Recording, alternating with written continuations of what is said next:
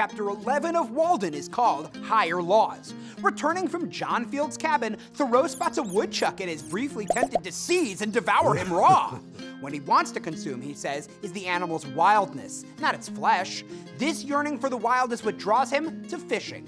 Still having given up hunting, Thoreau begins to feel ashamed of eating fish. The imagination and the body should both sit down at the same table. One should not disapprove of one's food. He says that bread or potatoes are as sustaining as fish, with less trouble and filth.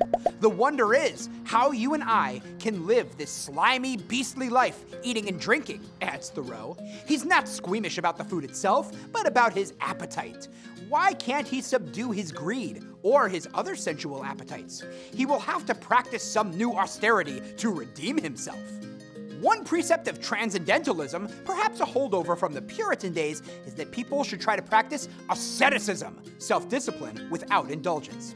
A natural loner, Thoreau subdues his sexual appetite and he drinks no alcohol. But what the man eats is a whole other matter. Thoreau reveals some very human conflicts in this chapter. Like most people, he likes to eat.